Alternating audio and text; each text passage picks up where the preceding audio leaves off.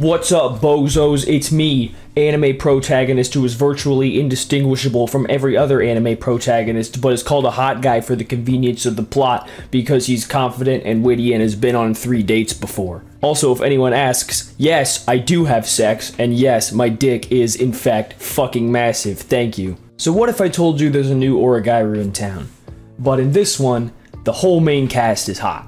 What if I told you someone went into an office meeting, some author, trying to get his career kickstarted and said, so what if I did Oregairu again, but instead everybody is hot?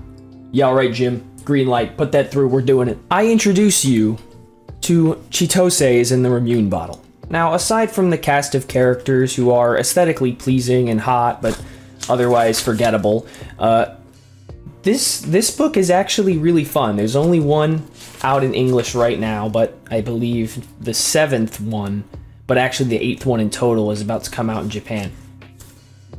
I love her. And the second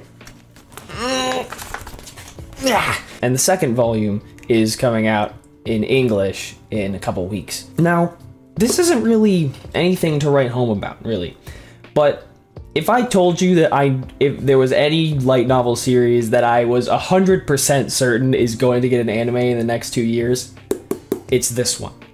Because I'm pretty sure it won an award in Japan, and it is fun. But basically, this really is just Oregairu. Like, if you skimmed these, I found Yusuke. If you skimmed these pages, you would find that in volume 1 alone, what happens is the main character, Chitose, our boy here, if I can find him, our boy Chitose, Saku Chitose, basically goes through the motions as the new class president of his 2nd year class to basically get this kid who's like a huge otaku and has been staying home from school for a couple months to basically get out of his shell, gain some confidence in himself, and transform his like appearance. And basically he's supposed to be the nerd guy who has a hot guy vibe, which I don't really understand, but it's fine, I guess. The world of dating in Japan is a whole different ballgame. You know, the individual acts that they do throughout volume 1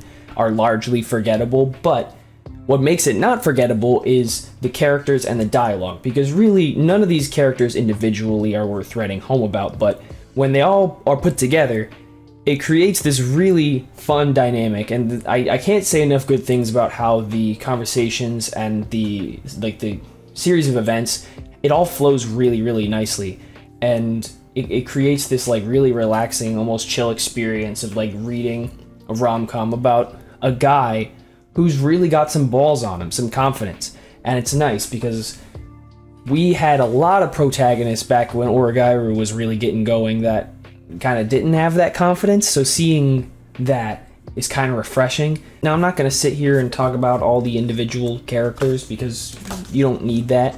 Like, if you really want to find out about all the characters, you can just read the damn book. I'm pretty sure there's a manga. So you could do whatever you want.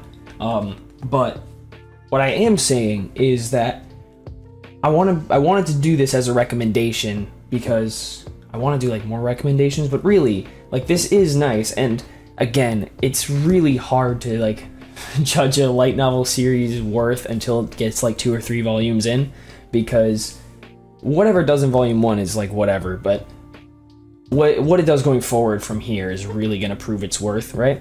And the fact that it's got like 7, 8 volumes or whatever it is in Japan out right now, I think kind of says enough by itself. I mean, if I had to sell you on this book, like, basically, to get the otaku boy, Kenta, I think, to start talking to Chitose, to Saku, the guy basically takes his baseball bat to the kid's window and jumps in.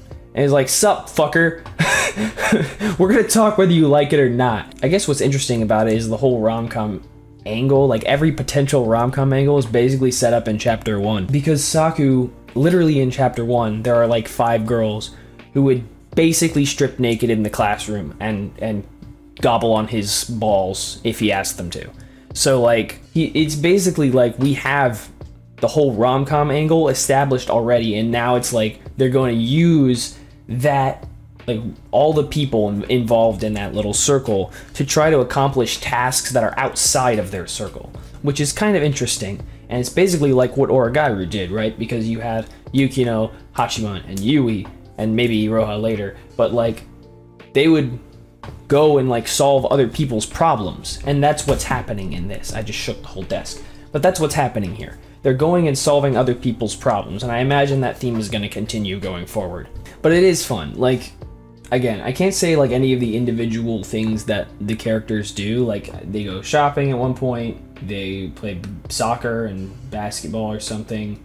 Like, the only thing that really happens is when Saku breaks down Kenta's window, and I was like, yo! But there is a really, really good moment at the end. It's like one of those things, you know, when you like do a bunch of random shit and then it all kind of pays off at the end.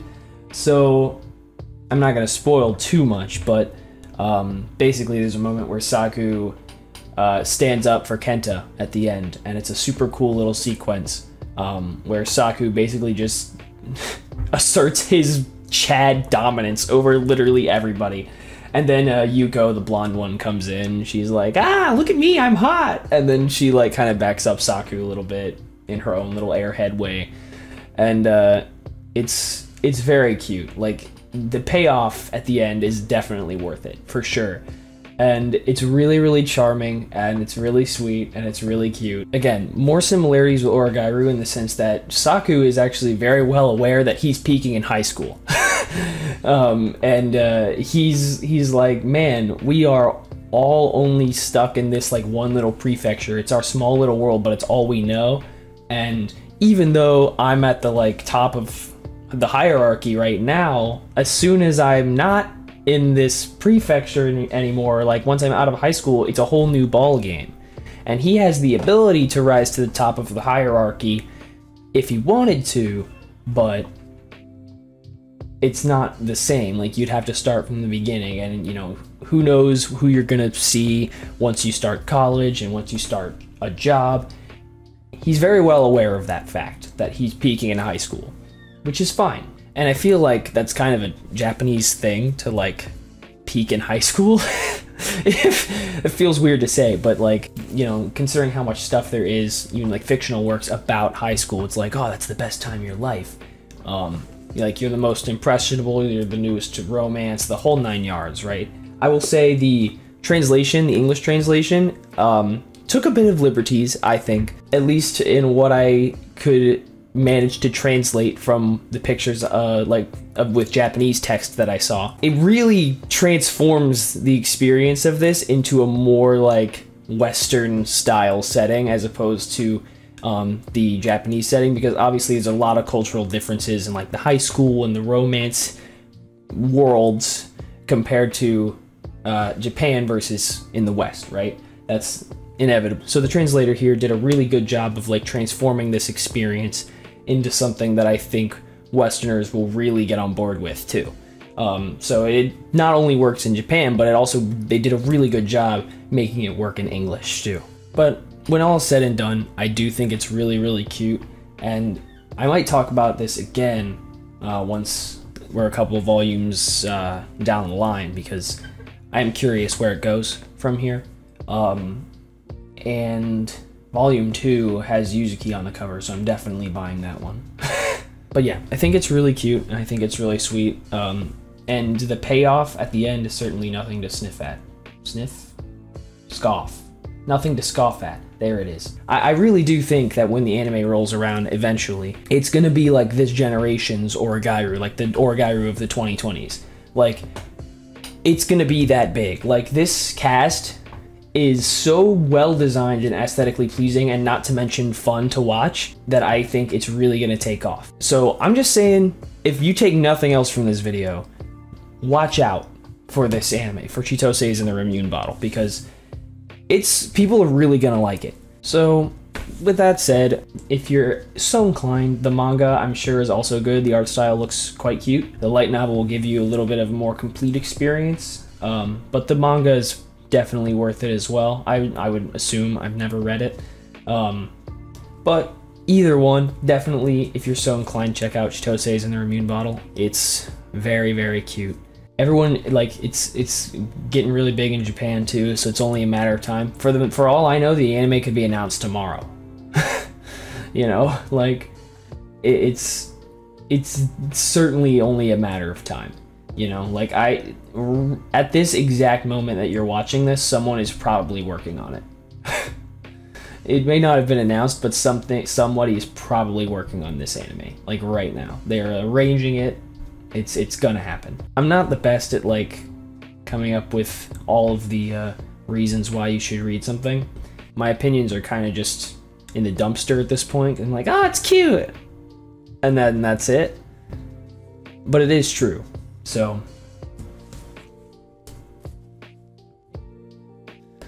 I can give you 2 reasons why you should read this book. Can you tell what they are? Can you?